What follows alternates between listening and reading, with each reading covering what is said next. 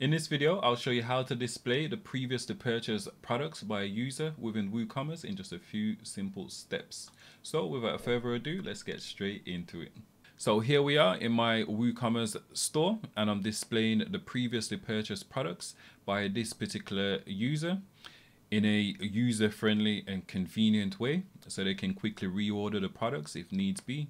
For example, in the past, I've ordered these products, so I can just quickly go and just add it to cart, and then I can check out on any other products which I've purchased in the past. So this makes it super convenient for the user instead of flicking through different orders to find a particular product that they've purchased. So to get started, the first thing you want to do is navigate to woosuite.com and then navigate to this WooCommerce product table plugin. Download it. Once you've done so, then you want to head over to your dashboard, navigate to plugins, add new, install, and once you've installed the WooCommerce product table, then you'll see this new menu item here called WooSuite, and then you just want to navigate to product table. So once you've clicked on product table, you'll see this general settings page here. So shop pages, here we can display a particular product table design. On the shop page, we can replace the category design with one of our product table tag design and so on, and we can create a variation table as well. But for this video, we just want to display the previously purchased products by a particular user. So here I've already created a table called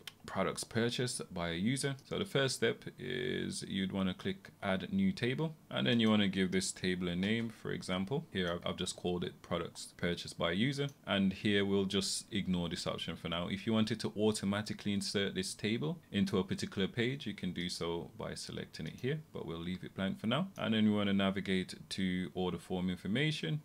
And then here is where we'll build out our product table. So if you can remember here, we're displaying the product name, product image, summary, category, price, and then an add to cart button. So we'll just recreate that design here as well. So we'll just drag the product name, product image, and a short description, the category as well, to make it easy for users to filter and find the particular products in which they need. And then we'll add also a add to cart button, and that looks great. So let's scroll down. You can read through each individual settings in your own time, but for now, just for the sake of this video, we'll just focus on the key element of our product table. So add to cart button display, we'll select this as a button and checkbox, and we will also enable the Ajax add to cart, and we'll also enable the quantity selection. And for our variation settings, we'll select drop down list, which is basically here. So we've got our variation settings, and it's just showing our variation in a drop down format. So that's basically what that is. So we'll leave that as it is. And for form control, here we'll add a new rule, and then we will select recently purchased. So this will basically show all the products purchased by a particular user.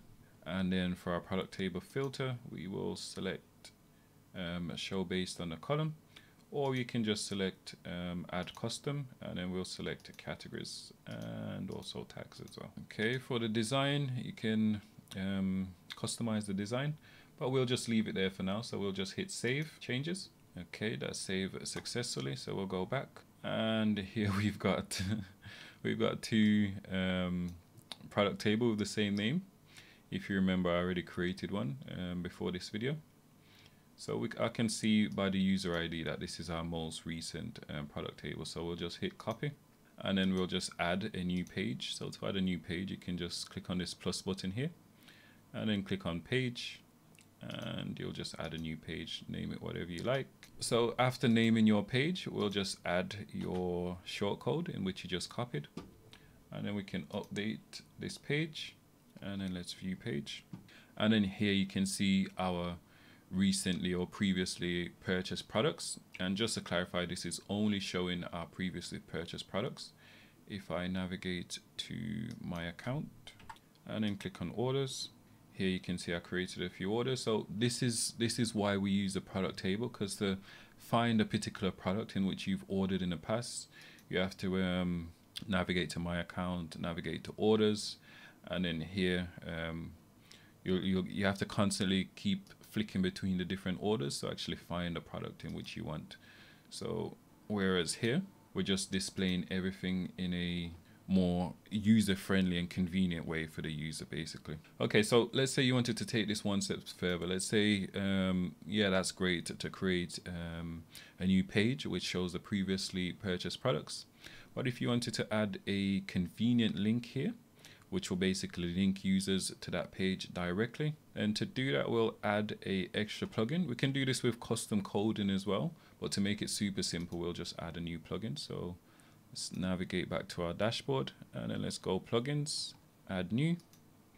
Okay, and then we'll search for customize my account.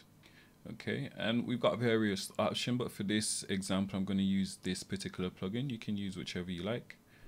I'm just going to use this one just to show a convenient link to our users in their My Account page. So let's activate this plugin.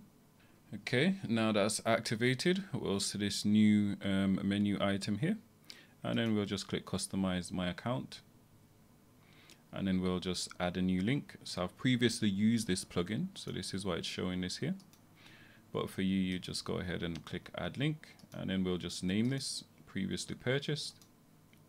Okay, and then we'll click on it, and then here where it says Link URL, we'll just basically copy this link here to our page, which is currently displaying our previously purchased products. And we can also choose which specific role to show this to. So let's just hit Save Changes. Okay, and now, well, let's reorder it a bit. Let's add it here, and then let's save changes again. Okay, and now let's refresh this page.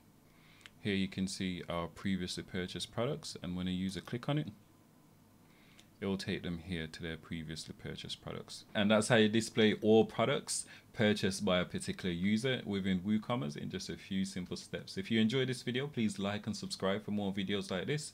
If you've got any questions, leave a comment in the comment box below, and reach out to support if you've got any questions, and we'll get back to you as soon as possible. See you in the next video.